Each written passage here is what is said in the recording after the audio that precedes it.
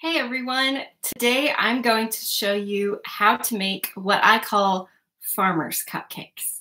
Now this is an example of one of the recipes that is in my new online baking class. So I'll link to that below, but after you watch this recipe and this video, if you like that and you want to learn how to make more gluten-free and dairy-free treats at home, you can sign up for my online baking class. So let's get started. The PDF of this recipe will be attached, and the vanilla buttercream that you're going to frost the farmer's cupcakes with is one of the recipes. I share my dairy-free vanilla buttercream recipe as part of the online baking class library. So that's one of the videos that you'll get in there. So this is a little teaser for you. Okay, for the farmer's cupcakes, to start off, you're going to prep your muffin tin, obviously, and which I have back there. So it's going to make 17 cupcakes. And then in a small cup, you're going to dissolve the instant coffee, 2 teaspoons of instant coffee with 1 tablespoon of hot water. So I've already done that. And you're going to stir it up till it dissolves, and then you're going to set that aside. Then you're going to cream together the oil and the brown sugar. So we've got 3/4 a cup or plus 1 tablespoon or 175 grams of grapeseed oil. And I'm baking by weight, so I've got a scale under here that I'm watching. Makes for less dishes.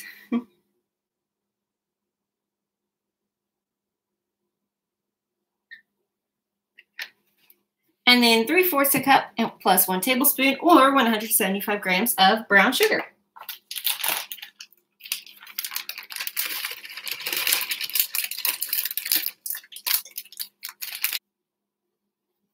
You're going to stir that together.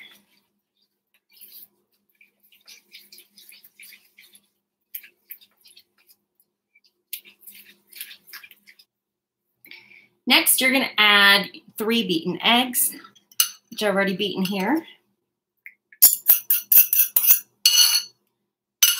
plus your 175 grams of gluten-free flour blend,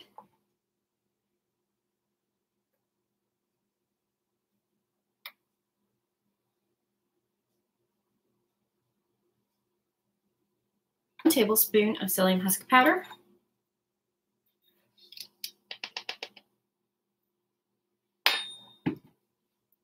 2 teaspoons of baking powder,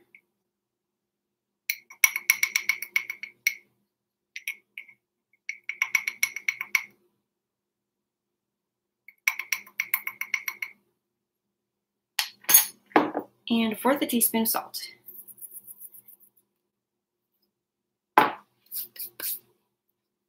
Gonna blend all that together till it's well mixed.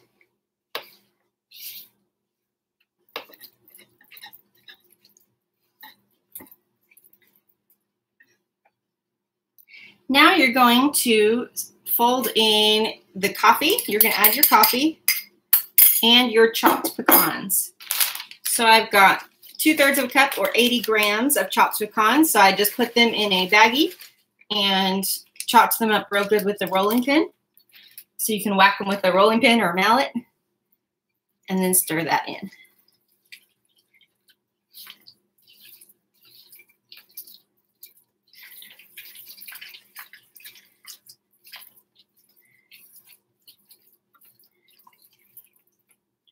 Perfect. Now you're ready to scoop into your muffin cups.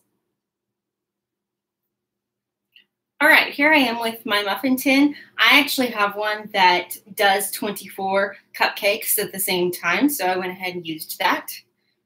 Also, if you're using a dark pan like this, you're going to want to heat your oven to 325 instead of 350. So it will just depend on what kind you're using. I am using a 1/4 a cup cookie scoop also. Makes the scooping a little bit easier. 3 tablespoons, which is written in the recipe, is what you're going to use. So I will link it below. And so instead of the 4 tablespoon one, I'm going to use this. So I got to fix the muffin cups, but you're going to use the 3 tablespoon scoop.